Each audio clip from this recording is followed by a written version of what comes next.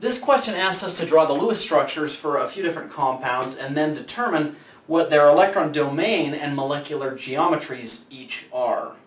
I'm not going to do it for all the examples I illustrated in the previous video, but I will do it for these two. As I discussed earlier, in order to determine or draw a molecule's Lewis structure, we first of all have to count out how many total electrons there are in the system. Sulfur is in column 6 of the periodic table, so it has 6 valence electrons, as is oxygen. There are 3 different oxygens here, so I have 6 electrons from each one. There's a -2 charge, which corresponds to the addition of 2 more electrons to the system. When I add all that together, I get 26 total electrons to play with.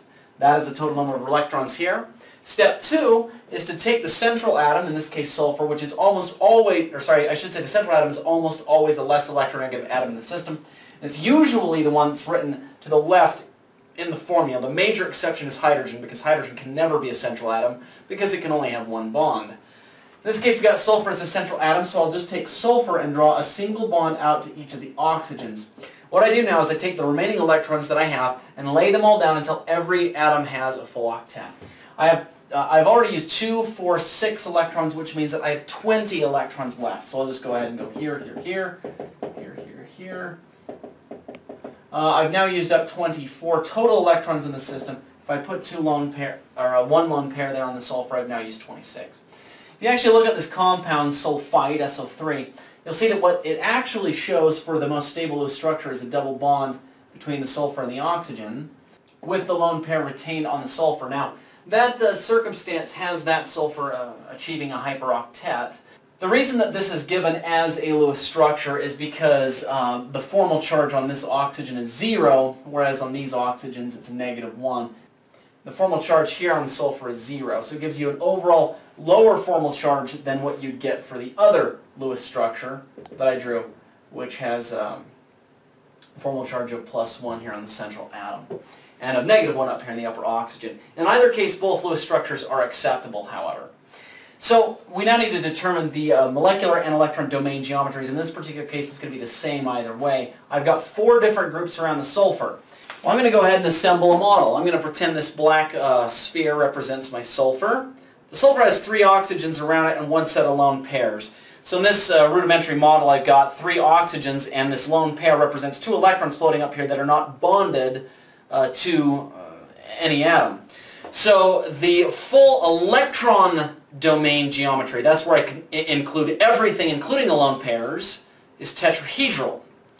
Now, if I'm just looking at the molecular geometry, that's where I remove the lone pairs, at least in my brain, or literally if I have a model, and look at what that geometry is. Now, that shape, you'll notice it's got a triangular base. It looks like a triangle, 3 points on the base, and it's coming up to a peak. So it's like a pyramid up with a triangle base. So that is a trigonal pyramid molecular geometry.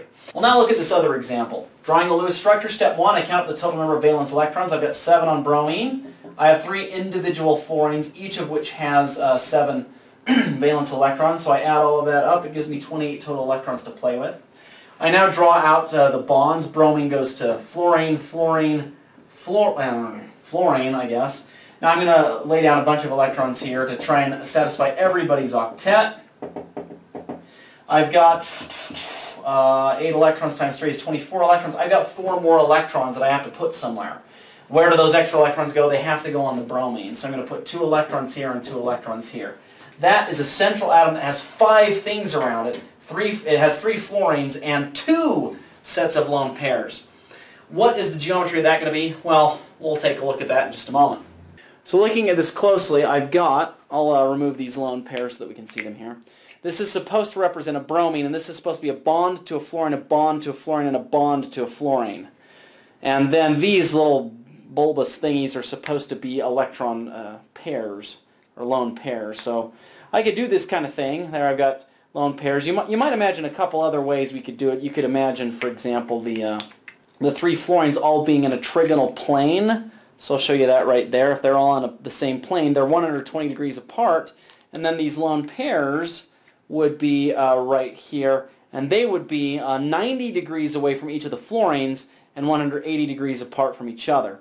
So you kind of have to look at this and ask yourself, what is the furthest apart these lone pairs can be from each other, and how do I arrange everything else so that that's still the case?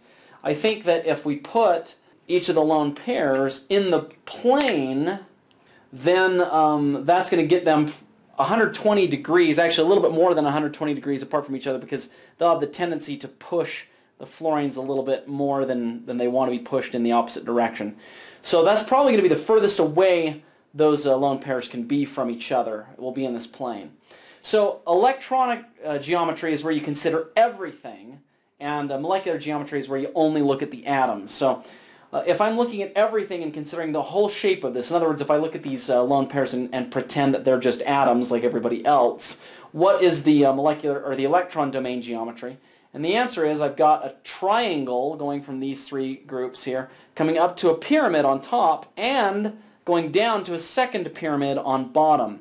Two pyramids, triangle in the middle. That's a trigonal bipyramid.